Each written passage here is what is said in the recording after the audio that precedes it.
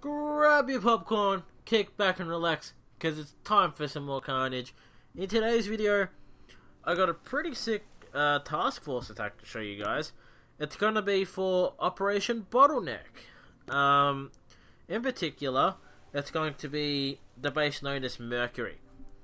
This attack's done by a guy named Gazerwood, and as you can see by his stats here, for a full offense player, that's not just unboosted, but that's unboosted by a fair while, so that's virtually nothing. That's like a masterpiece in every category, and a guardian in health, so that's that.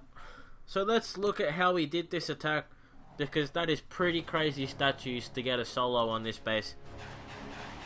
So we got a standard layout here, and in fact actually a little bit worse, because one of the flamethrowers that normally you wouldn't have to worry about is a laser beam, so that'll be an issue for him.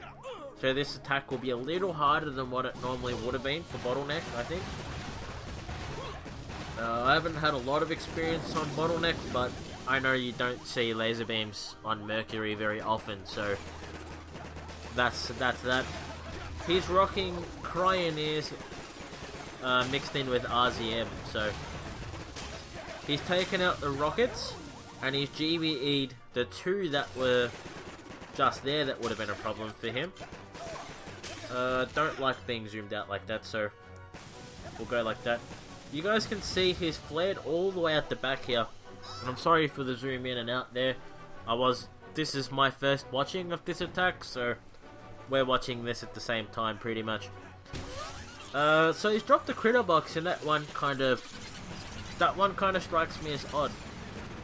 Maybe that was to save his Cryoneers, I'm guessing, because the Cryoneers, for whatever reason, they decide to sit in front of like every troop except for riflemen, but they seem to be always ahead of the riflemen when they're walking, or sort of like the front lines.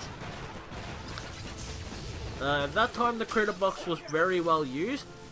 It took some fire from the rockets.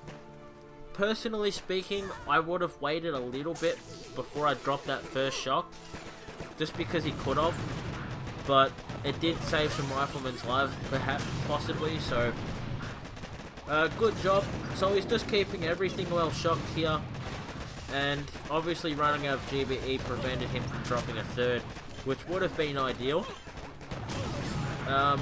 So most other players that are full offense would have been able to drop that third one. But a key point to note here, he didn't really drop much barrage or artillery. He did on the two rockets, just because he didn't have a path to take it out, where he could have taken everything. And he would have been decimated by those mortars had he tried to do that, so that wasn't an option. The laser beam, not really a threat, because it focuses on one troop at a time, and it's the one closest to him.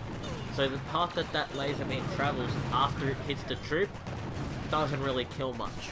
So that's really nice.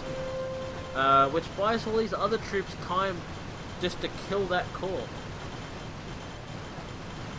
And hang on, I said that was Cryoneers and RZM he was using. I think that was Rifleman, Cryoneer, and Medic. Yeah, it was.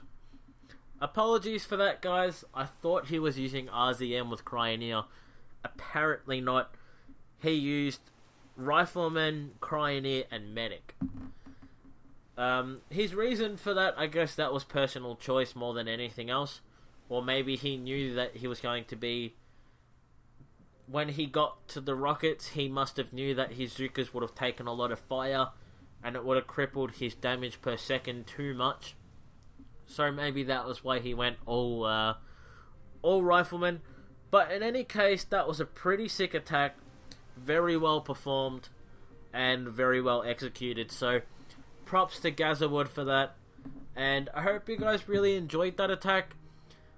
I mean, I always love watching unboosted attacks on Bottleneck and stuff like this, because to do stuff like that, you've got to be on your game so much, and it's just an awesome thing to watch. So I hope you guys enjoyed it, and if you did, tell me what you thought down below, and I'll see you guys in the next one.